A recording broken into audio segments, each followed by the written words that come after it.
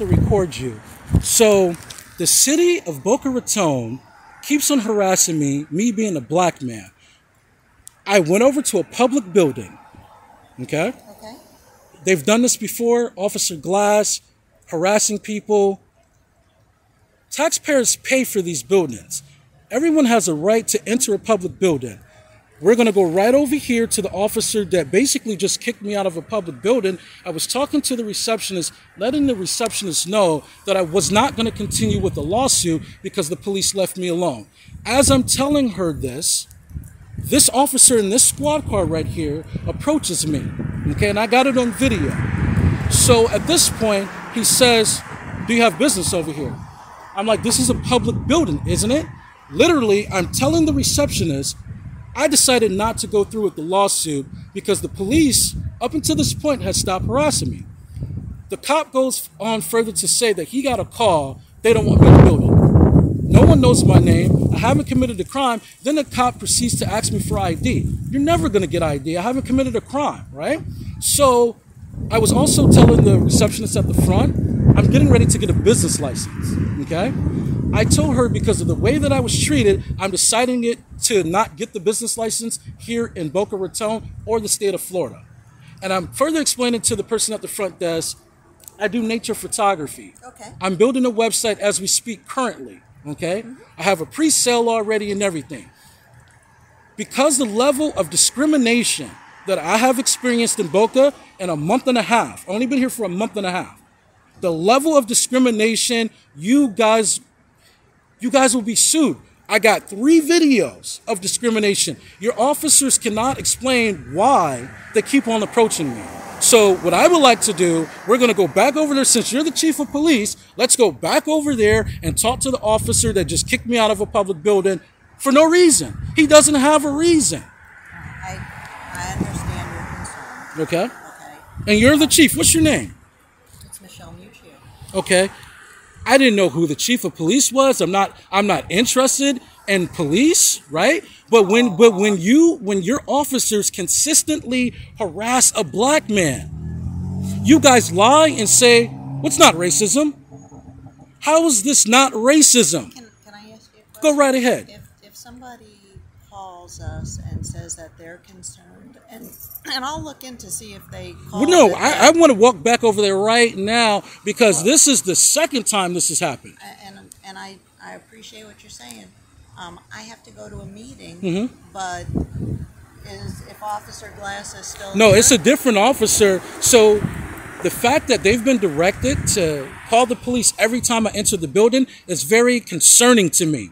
Well, very concerning to me and very troubling. Okay, they're not under my purview, this city. But you're the chief of police. I am, and I'm in charge of the police department. So what I want to know is who gives the order? Because I haven't committed a crime. Mm-hmm. So what ends up happening? The first time I showed up at the building was like a month now ago. Okay. Because Officer Glass approached me, which I have that on video. Okay. He approached me, and I told him to get away from me. You have no reason to even have a conversation with me. Why are you even approaching me? There's nothing friendly about the police. When this type of behavior happens, this is why we need to defund the police. Because when you have an excess of police that's running around harassing black men for no reason, they don't have a valid reason to why they keep on harassing me. There's no valid reason at all. Then my recommendation to you would be to file a complaint. So why can't we go over there so you know who the officer? All I want you to do is know who this officer is. I want to go with you so he can see my face and that I talk to you. Because this, at this point, is unacceptable.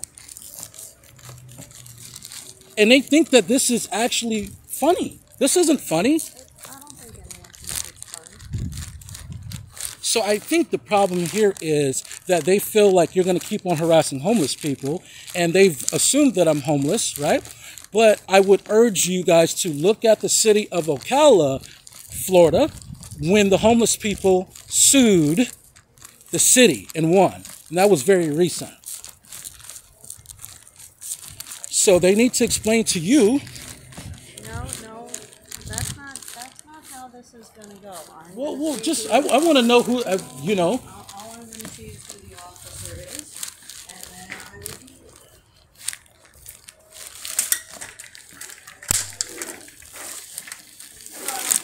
So, where did that officer go? Oh, I'm not sure. Good morning. Oh, I know where. Hold on, let me see. You see, he was doing business. I told you they couldn't. Now, he wasn't doing business. We got it on video. He said he was called on me. The video doesn't lie. Oh, I didn't hear him. We just want the chief wants to know who he I is. can see who. I look at the car number. No, we need his face. Let's get his face. Okay. Like I said, this isn't gonna. You're not directing this. No, right I just now, want you to see him. sir. I want you to see him. I will see the officer. I can see the car right there. I have to go to a meeting. I will get the officer's car number and find out who it is. And I will let him know that I met with you. You met with me, and I really would like the harassment to stop. Every time I enter this building, it's not like they're going to prevent me from being on city property. They tried to do it over there. It didn't work. They're not going to be able to do it. I understand, just so you know. And I would hate for the video to go to the news. I would hate that. Listen, stuff happens every day. I'm sorry you feel like you're harassed. Okay. Feel like it. It's on video. Okay, you said twice. Correct. 2 times. Correct. But we figured out today, every time I enter this building, they call the police. Well, that's Not standard. That's not standard procedure, though. Okay, that's not on me. I'll look into it. Okay? That's what I'm telling you. And one more thing, before we go. I just want to make this statement, since you're the chief. The police's job is to fight crime. The police's job is not to determine who anyone is. That's not your job. Your job is to fight crime. Your job is not to identify black people. That's not your job. Our job is to protect and serve. Correct. And until you guys... If somebody calls us because they want our help, we're going to come to it. Like I said, I'm going to look into it. But right now, like I told you, I have a meeting. I've got the car number is 460. Is this? Yeah, that's the car that he pulled up in. This isn't the officers. No, these aren't the officers, but the officer, he was standing right here, and that's not their car.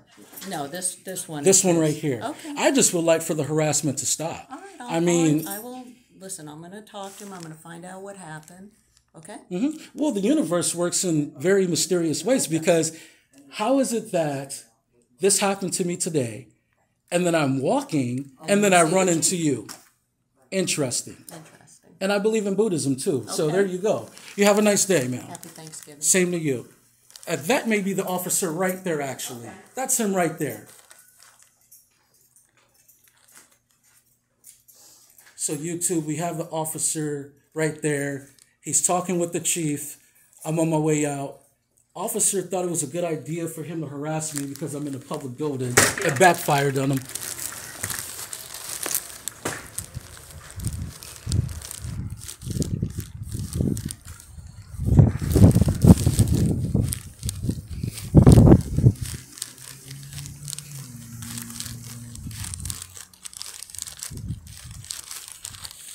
YouTube, we're signing off. Thanks and have a great day.